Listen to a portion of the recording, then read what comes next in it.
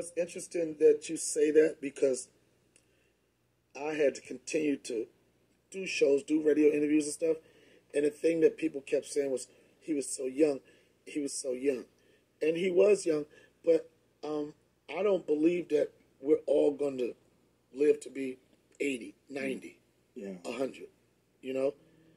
The only thing we all guarantee when we're born, we have our born date, we have that dash in the middle, and then we have the end. And it comes down to what the fuck do you do with your dash? How hard did you live? What did you go for? What inspired you? What motivated you? What did you do with that dash?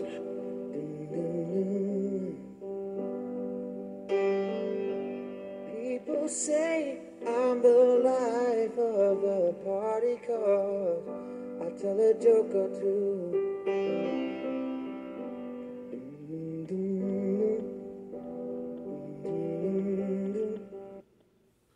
That was real truth. Follow your dreams. Darnell is one of the entertainers I follow because he gives good advice. He's funny, keeps you laughing through your hardships, especially when you're following your dreams. So that was some good advice. And the tears of a clown can sometimes be happiness.